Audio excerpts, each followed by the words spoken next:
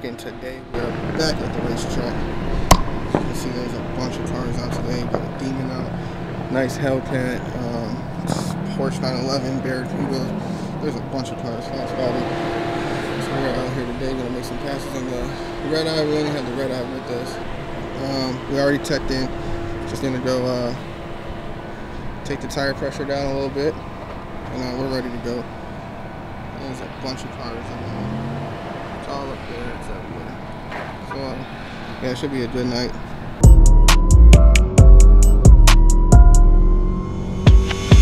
We're back in the lanes. I'm not even sure if you can hear me. It's so loud over here. But we're in the lanes. First time, actually, I shouldn't say we're back.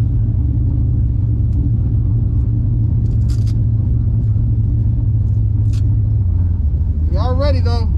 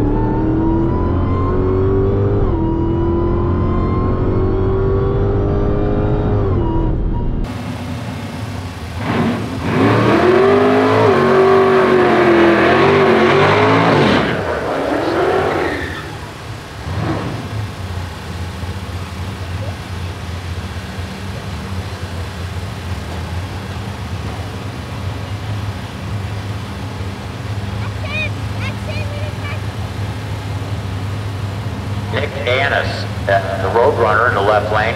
Beep.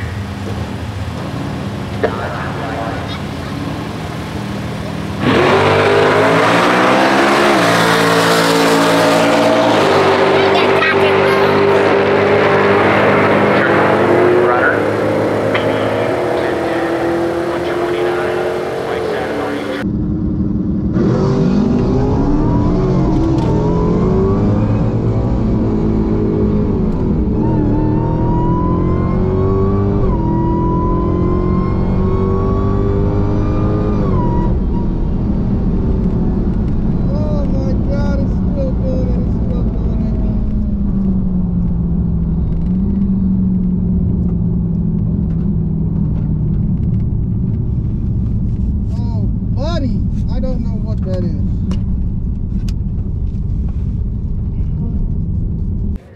So unfortunately we had the same results on this run as we did the other day. Except this time it took the 1-2 shift decent. It's a little hard, but decent. And the 2-3 shift, it just didn't take. It just hung at the rev limiter. So I took a bunch of air out of the tires. I'm thinking that it's just spinning when it hits. There was a shift in the third gear, spinning and hitting traction control or something. Not sure. Hopefully that fixed it. We're gonna go back out and see. Probably 30-40 minutes we'll be back up. And yeah, hopefully it fixes it. So we'll see. Alright, we are back in the lanes. This is definitely the last run of the night. Bunch of broken cars, so it's taking a lot longer to get through. So last run of the night, only got 2 runs today. Hopefully we can run it out. If not, I'm gonna try to shift really quick and get right back in it, but we'll see.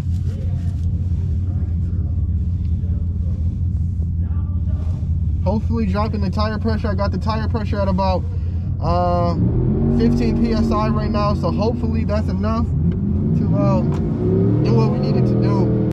Man, every time I get to the track, I just cannot wait to get the Mustang done and out here. I swear, it's just it eats at me every time I'm here and I hear these cars fire up. And oh man, a couple more months and we will be out here in a fully built race car.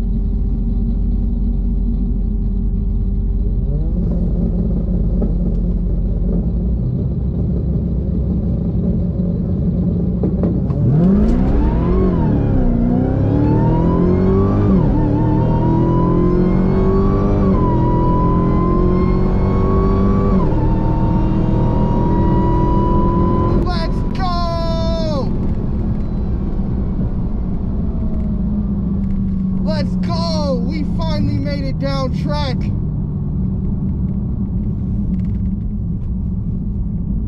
Let's go. Oh man, that felt great.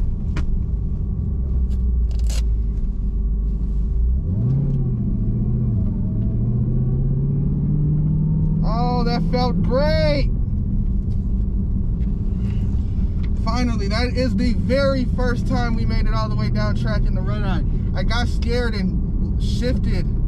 After the 3, I didn't think it was gonna shift, and it did. And I clicked the button right after it shift, so I was in manual after 3rd gear, but it took it right away. It was the tire pressure. I had the tire pressure, I guess, too high. It doesn't like 15 pounds, or it doesn't like 20 or 18 pounds. I had it at, it has to be at 15, 12. So it finally went down. Oh my God, I'm geeked.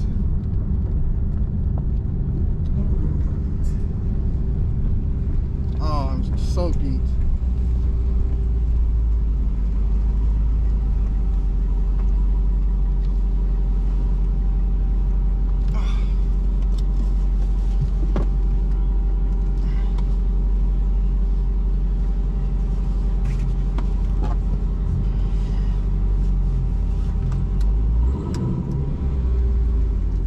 Thanks, sir. You're welcome.